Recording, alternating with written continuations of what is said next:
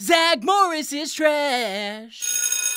Zack hates his teacher, Mr. Dickerson. The jerk actually wants to teach him stuff. Tomorrow's their midterm, and it's a doozy. Zack interrupts the review to crack a lame joke. The class trip is coming up. Taking the students on this annual adventure is the highlight of Belding's year. Milton wants to visit Pennsylvania. Zack calls him fat and pokes his belly. Lisa suggests Hawaii, but it's too expensive. Zack volunteers to go alone. Jessie proposes political activist tourism. Zack tells her to can it. Zack's blonde belligerence is making discussion impossible, so Belding will decide. But they need to pass their midterms to go. Zack announces Dickerson is almost 5 minutes late to the midterm. You know what that means. Everyone can leave in 10, 9, 8, 7, 6. 5-minute rule, eh, Morris?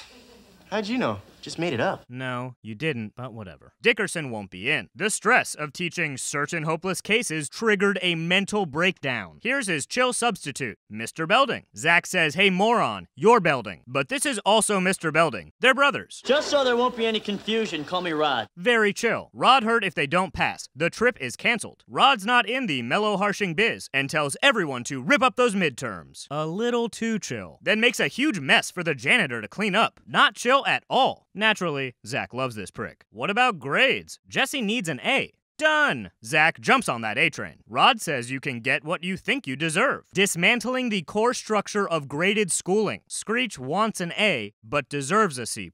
Zack calls him an idiot for displaying honest character. Belding interrupts Rod's paper plane lecture to say they're going to Yosemite. As soon as he leaves, Rod talks shit about his brother. Then hosts a Dodgers viewing party in his office during school, disrespecting his brother all over the room. Zack thinks it must be his goddamn birthday. Zack and Screech are pumped about Yosemite. Rod says his trip was way cooler. They went whitewater rafting. A bunch of kids unnecessarily risking injury and death before college. Totally better than stupid-ass Yosemite. Zack says boring bald Belding would never take them rafting, but bastard blonde Belding would. Zack sells the gang on rafting. Jessie says they agreed on Yosemite with real Belding. Zack says so what? We'll just go break his heart. Belding is thrilled to show his treasured students the itinerary he's been working hard on. They're going to observe deer at dawn. That's so sweet.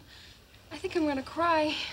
Stop it. Zack interrupts to say they want no part of his snooze fest. They want rafting. Belding doesn't know much about rafting. It can be dangerous. Zack says no problem, because Rod, the dude who has done nothing but showcase his incapacity for any responsibility and has failed to display one shred of common sense and is kind of a weird dickhole, is the perfect guy for the job. Belding just wants them to have fun, and if they all feel this way, sure. A crestfallen Belding dumps his dreams in the Zack can. Rod's using class time for raft time. Zack's pointing at imaginary animals and copping a bouncy feel. Rod hosts a make-out tutorial under the guise of CPR training. Belding breaks up the smooch show. He instructs a defiant Rod to return this class to the classroom. Zack says Rod rules. He's so passionate about kids not learning. Belding thinks Rod should care more about teaching than popularity. Zack says he's just jealous, then Pout stomps away, emotionally decimating Belding for the second time since lunch. The gang is ready to raft. But where's Rod? Zack hears Rod in Belding's office. He's bailing to hang with a flight attendant named Inga, who's only in town this weekend, despite the fact that flight attendants, by vocational virtue, are in and out of town all the fucking time. Belding says he knew it was a mistake letting Rod return. He has not changed. Rod says he'd understand if he could just see how hot Inga is. Now cover for the Rodster. Tell the kids he's sick. Which is technically true. Rod is sick of the kids. Belding tells Rod to leave and don't come back. Zack, in full Rod plus vest cosplay, retreats. Belding says Rod can't make it. He has the flu. That's all Zack needs to yell. Let's go home, guys. Belding might not know much about rafting or swimming, but he'll risk drowning to take them on their trip.